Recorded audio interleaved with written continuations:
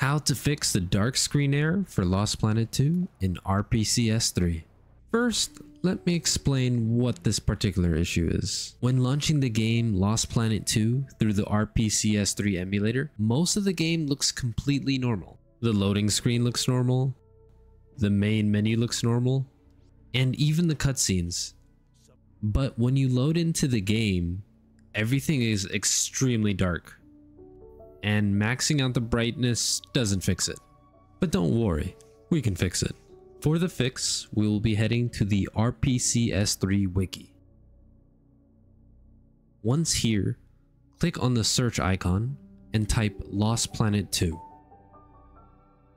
I will have the link in the description to skip to this exact page. This wiki will show you the best settings that fix known issues with emulated games.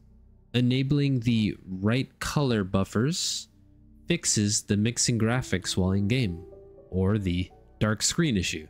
With each game having different settings to fix different issues, it is best to create a custom configuration or settings per game. To do so, open up RPCS3, find Lost Planet 2 and right click.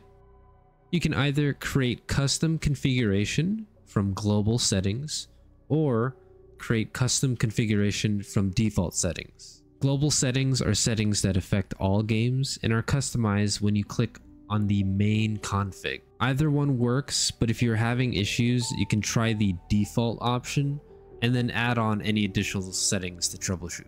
For this example, we'll be using the default settings. Once you select either option, go ahead and navigate to GPU and turn on right color buffers, which will be found on the bottom right under additional settings. And that setting by itself will fix the dark screen error. But since you're here, go ahead and navigate to advanced and turn on read color buffers on the right side under GPU.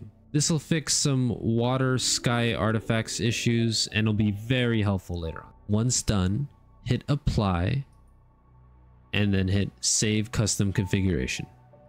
If you forgot a setting or need to add a setting later, don't worry. All you have to do is right click the game and click change custom configuration. Once done, apply and save. By default, double clicking the game will now boot with the custom configuration we set.